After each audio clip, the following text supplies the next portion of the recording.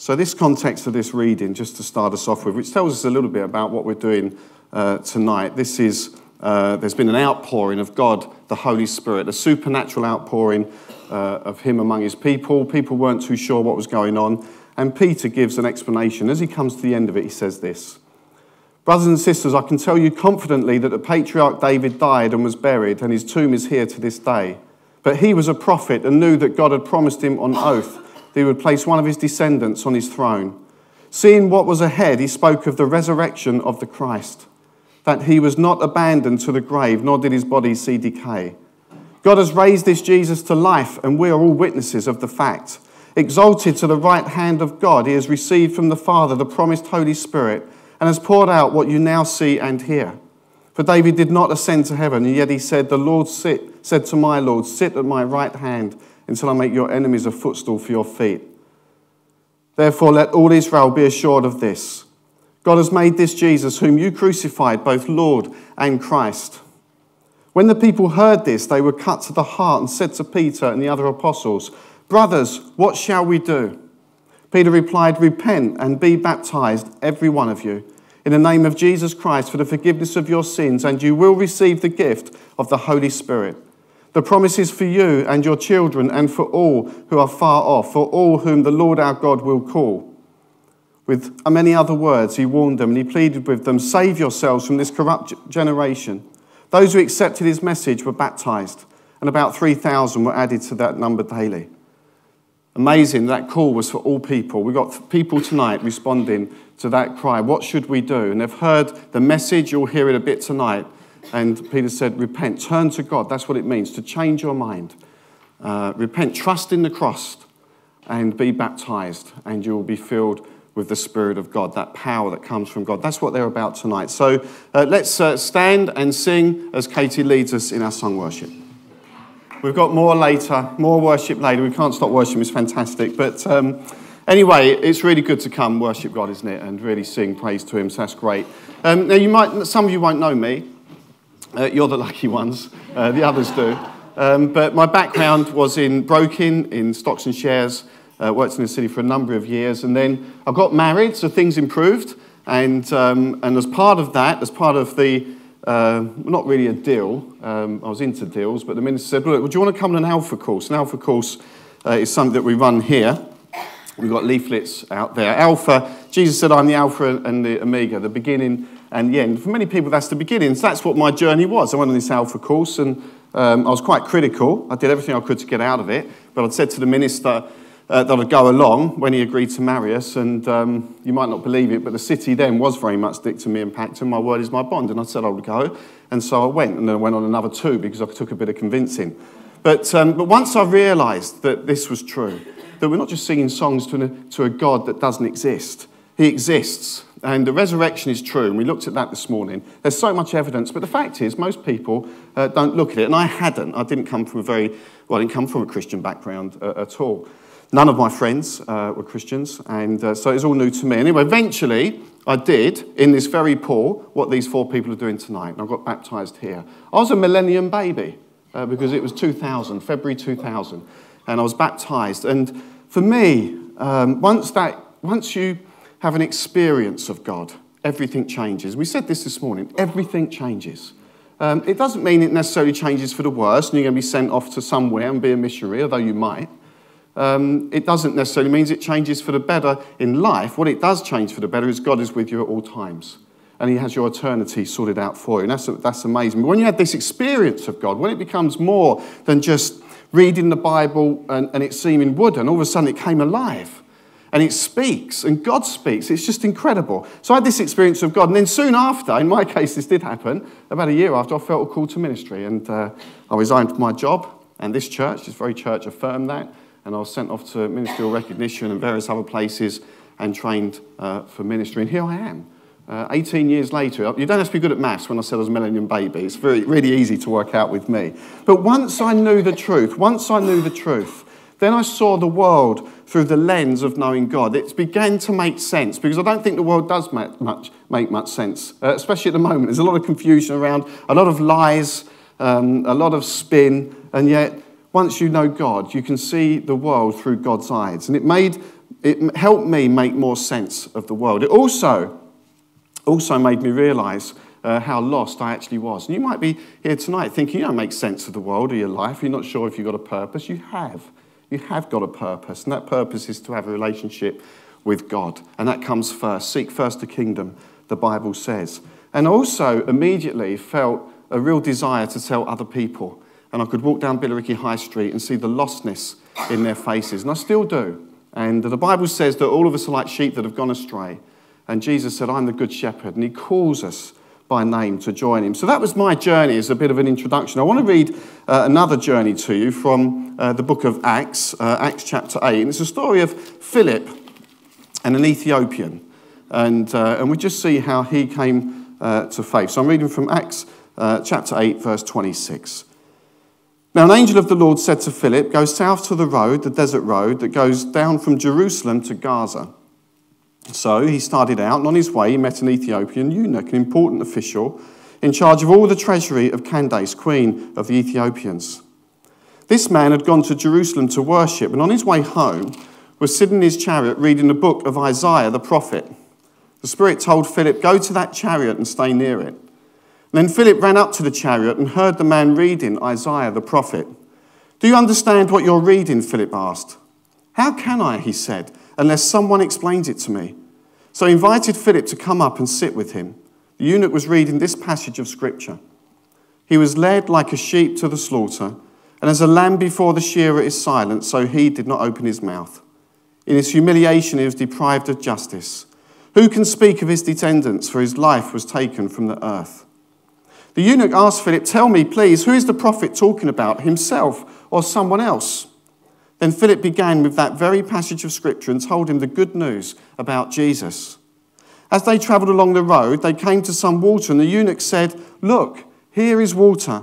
Why shouldn't I be baptized? He immediately responded to the message he'd heard. And he gave orders to stop the chariot, and then both Philip and the eunuch went down. They went down into the water. This is what these four people are going to do. They go down into the water. Went down into the water, and Philip baptized him. When they came up out of the water, the Spirit of the Lord suddenly took Philip away. And the eunuch did not see him again, but went on his way rejoicing. So here we have this passage, and I'll briefly go through it. We've got verse 28. Ethiopian is reading Isaiah. The book of Isaiah that he was reading was written around 700 years before, and it was the big prophecy about Jesus. It started halfway through Isaiah 52, went all the way through Isaiah 53. And so when he says about the lamb being led to slaughter, that was Good Friday. You see, now we've got Resurrection Sunday. And so the Ethiopian is interested. Many people, I find today, are interested in finding out real truth. There is a desire for truth in a world that sometimes has many lies. Many people today interested in all sorts of spirituality. We are spiritual beings as well. And people look in the wrong direction, the wrong roads, false religions. Many ask the question, well, does God even exist?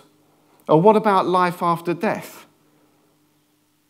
Jesus said, I am the way, the truth, and the life. And he said an outrageous claim, one that offends. Nobody comes to the Father except through me. That's an outrageous claim. You better mean it. And he proved it with the resurrection. He pointed to himself and said, he is the only way. And that's what these people are confessing tonight. And the passage the Ethiopian was reading was a prophecy about Jesus. Verse 34, the Ethiopian asks who the prophet was talking about, and Philip tells him the good news about Jesus. And that is the church's responsibility now. We've been given that mission. Jesus' mission was to seek and save the lost. He said, go out into all the world and make disciples, baptizing them in the name of the Father, Son, and Holy Spirit. So we're doing everything that God has asked us to do, and we're unashamed about that as well. But the church has a responsibility to reach out. We're reaching out to you now if you're sitting there and a non-believer. And we will give you the good news. That's what gospel means. It just means good news. And it is good news. And why is it good news? Because gospel, which literally means good news, it starts with bad news. It says that we all get stuff wrong. So if I did a straw poll and said to all of you now, anyone ever not done anything wrong? If you put your hand up, you'd be lying. And that's wrong anyway. So you're stuffed.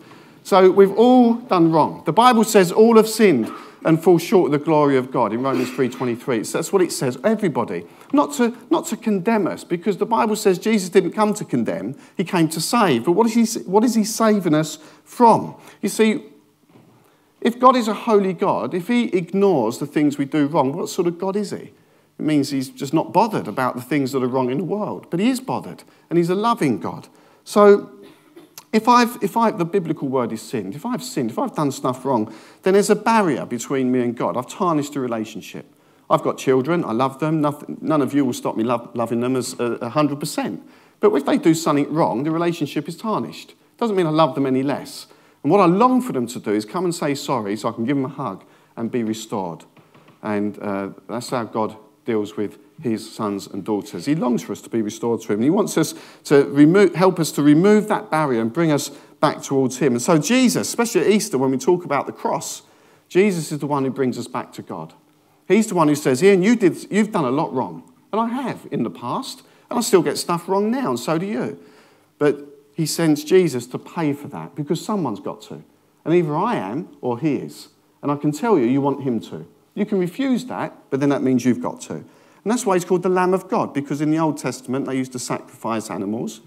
But the Bible says in Hebrews 10, when this high priest went to the cross, it was done once and for all. And he sat down at the right hand of the Father, whereas the other priests had to stand up day after day offering sacrifices. This one did it once and for all. And it means we can have forgiveness. So my son running to me saying sorry, I want to give him a hug and say, don't worry about it, we're fine. That's what God offers me. Reconciliation. He wants a relationship with us, and he promises new life. And the Bible says, Jesus said, new life in all its fullness for his followers. The Bible calls them disciples. Disciple, the word just means apprentice. We look at somebody else and copy what he's doing, and he gives his spirit, the supernatural part of the Trinity of God, into our lives to help us to live those lives. Brilliant.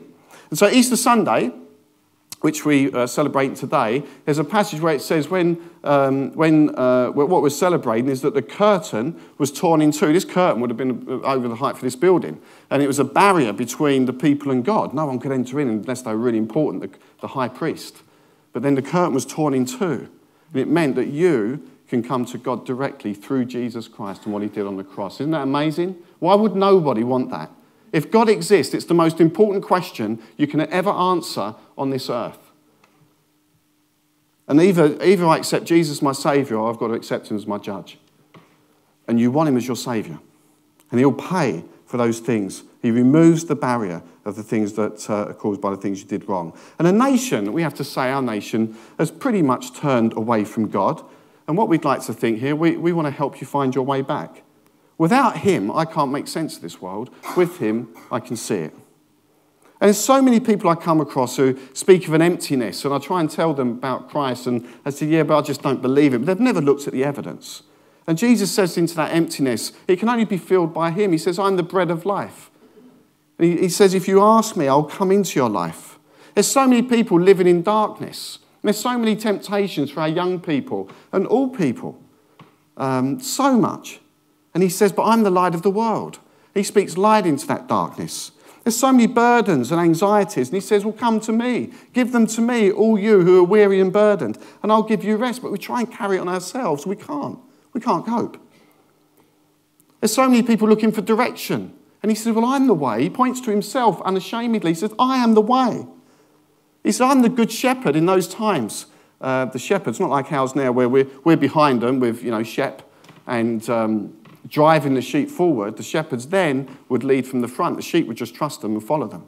That's what God asks us to do in Christ. And so many of us, the biggest fear of people, actually they say, number one, is public speaking. It's not bad, is it? That means I'm brave. I'm not really. The second thing is death. Second thing is death. We don't have to fear death. Not if we're Christians, because Jesus has sorted our eternity out. And it's a fact. It's a fact. Basically, Jesus is saying, if you want to have a relationship with God, which you are created for, you have to go to him. You have to go to him. So what do? Well, when Peter explained the good news earlier in this book, on that passage I read at the beginning, people were cut to the heart and asked, what shall we do? What shall we do? He's been saying to them, you're loved, but you're guilty, because all have sinned and fall short of the glory of God. Accept what Christ has done, receive forgiveness. And he says, repent, which means change your mind. Turn to God. Trusting what Christ has done on the cross for. He's paid for it. And then be baptized and you will be filled with the Holy Spirit. And people are being obedient to that tonight. And millions of people doing that all over the world. Repent, to turn away. To be able to say, along with Paul, for me to live is Christ and to die is gain. The baptism experience is an experience. It's an event between them and God. And then the Holy Spirit who comes, who equips and empowers and changes us to lead lives worthy of the calling we've received. The God who changes lives, I've seen it time and time again. A God of new beginnings. And obviously in the passage that we've just looked at, Philip has explained this to the Ethiopian because in verse 36 he says, here is some water. Why shouldn't I be baptized? And so many people give me reasons why they shouldn't be baptized. I'm not ready yet. I'm not good enough yet. I haven't got it all sorted out yet. Nowhere does it say that in the Bible. Nowhere.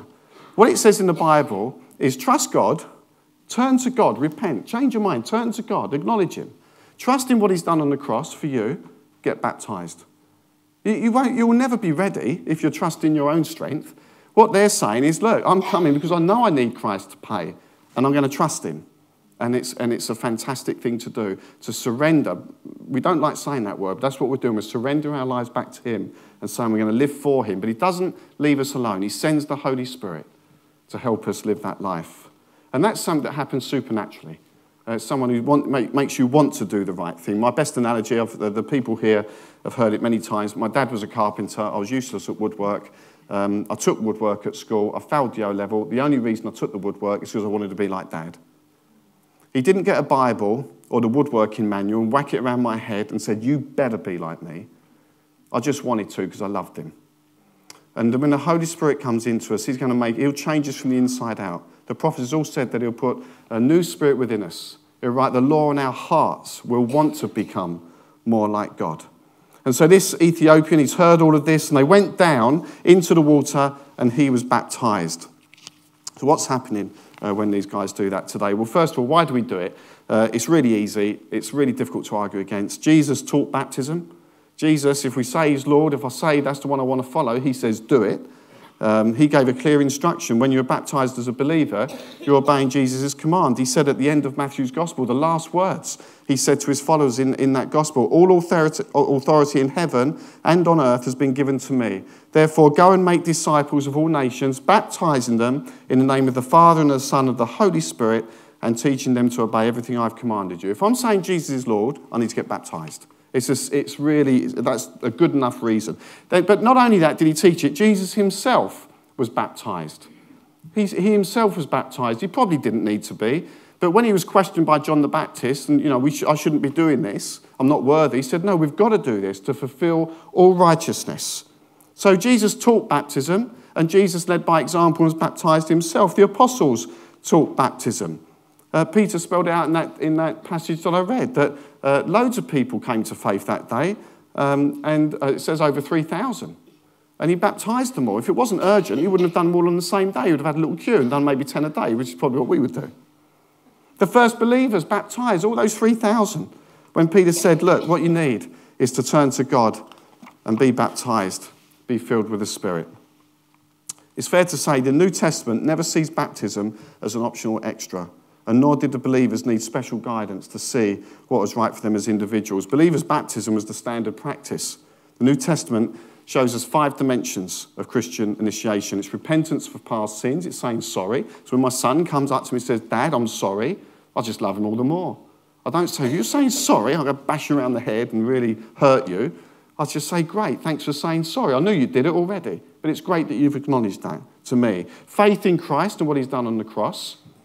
He's paid for it. It's done. I'm free. And I can move forward in Christ with confidence. Receiving the Holy Spirit, being baptized as a believer on my confession of faith, not anybody else's, and becoming part of the church. That's baptism. The Bible is clear. You won't find evidence in the Bible of a believer who didn't get baptized. So that's what we do. It's not magic water. It's normal water. It's warm. Which is nice. I did do it one time and it burnt me. It was so warm. I haven't tested it today and I'm not getting in the water anyway, so I don't overly care. I hope it's all right. But Gary and Tom will go in with the people who are getting baptised. You'll hear testimony of how they got to this stage, and then you hear 4 people make these promises before God, which is amazing. Amazing. And what it represents is a new birth. They died to their old self and they're raised with their new self. And then they can say, for me to live is Christ, to die is gain. And I've banked my life on that, as have many people here. My family, my work, my actions, my career, my deeds, my whole being has got to be about Christ. Otherwise, he's either true or he's not. He can't be a little bit true.